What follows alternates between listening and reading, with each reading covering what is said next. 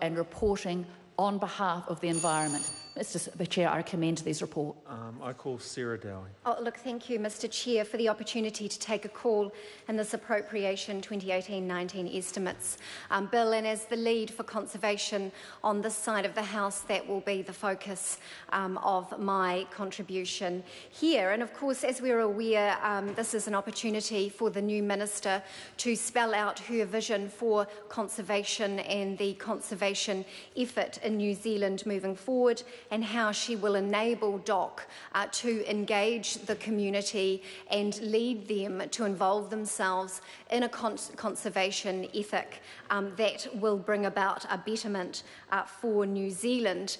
And quite frankly, I was disappointed with a minister that, while she was a member in opposition, she had all of the answers. She was very quick to tell us how to run the Department of Conservation and to run our conservation initiatives. But yet in the chair at the hearing, she had no answers and quite frankly was wedded to an ideology that would take the Department of Conservation back to the 1980s, to the bad old days where the state would do everything and she would not engage community. And in the hearing, she was quite clear about her reluctance to involve business, to involve community, and to involve people in a conservation initiative.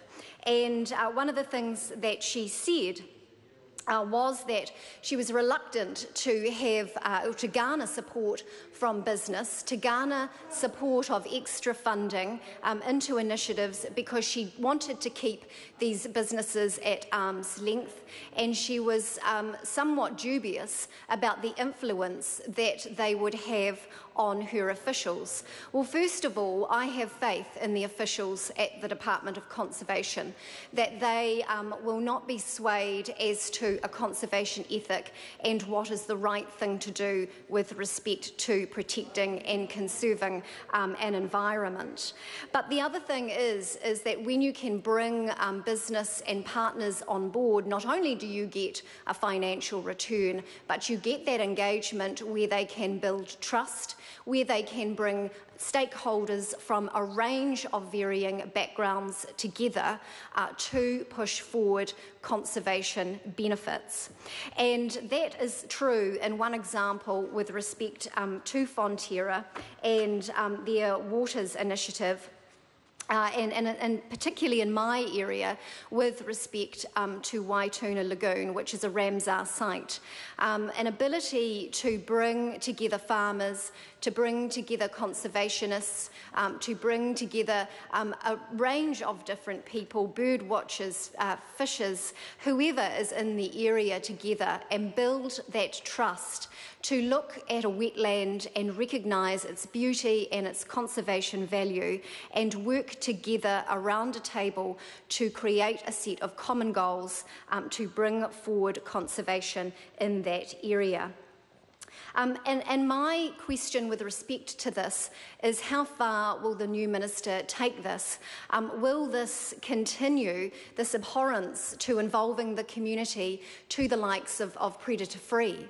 Predator-free is based on the fact that we need our community to engage in the eradication of our pests and to involve themselves in community, in conservation at community level at the grass roots. So is she going to sabotage that initiative by turning away people that want to get involved in conservation?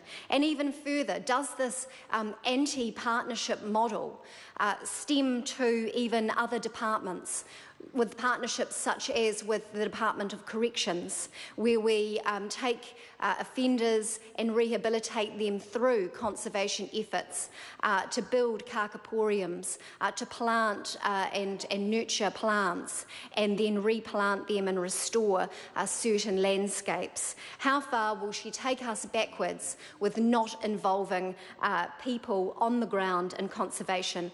Conservation should not be a polarising issue. conservation is owned, and everybody in New Zealand has a passion for conservation. We have an innate sense of connection to our natural environment, and at all costs, a connection with community should be cherished. I call Angie Warren-Clark. Thank you, Mr. Chair. It's a great pleasure to stand and to have a